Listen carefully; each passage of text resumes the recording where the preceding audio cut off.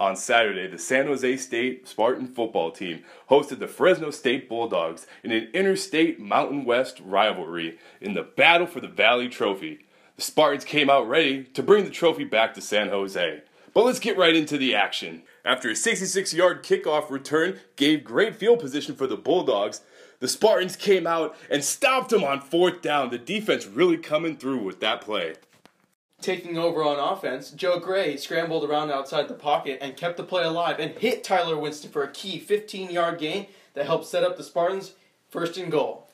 Tyler Irvin was able to take the 2-yard run into the left side, his first of the night, but we'll see more from him. That gave the Spartans an early 7-0 lead. The Spartans' defense continued to dominate the Bulldogs' offense, forcing a 3-and-out in their first 4 drives.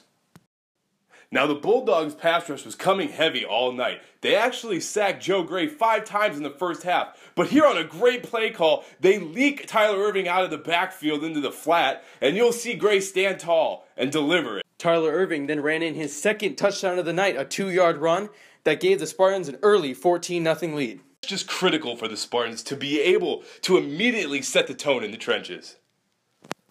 The offense finally woke up after a 7-yard touchdown from Ford Childress to Jameer Jordan that gave the Bulldogs their first points of the night.